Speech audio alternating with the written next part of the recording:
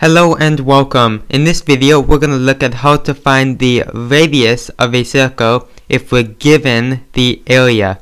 So in this case, we have our circle here, which has an area of 200 centimeters squared, and we want to find the radius. If you remember, the radius is the point in the middle of the circle to an edge, so that length there. To do this, remember that the formula for the area of a circle is area equals pi r squared. So because we have been given our area of 200 centimeters, we can actually put that in to our formula. So because our area is 200 centimeters, A can be replaced with 200 and the rest will stay the same. And here we can find our radius, which is r, by simply rearranging this formula for r. So get everything on one side except for r. So that is what r will equal, and that will be our radius. So to do that, let's first get rid of pi by dividing both sides by pi.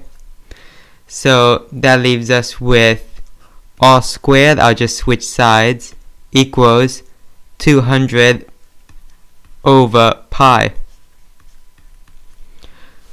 From here we have r squared, but we just want r. We don't want radius squared, we just want radius.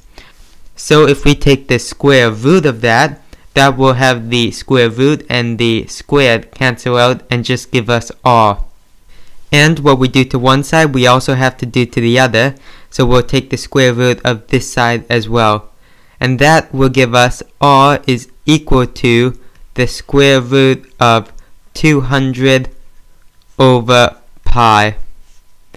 And here, this is an okay answer, but if you want your answer as a decimal, you can type this straight into your calculator, and that will give you r is approximately equal to 7.98.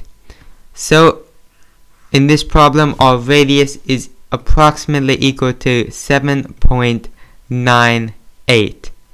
And that's how you find the radius of a circle given the area. Thank you for watching, and if you found this video helpful at all, it would be incredible if you could give it a like and or subscribe. And I hope you have a wonderful rest of your day.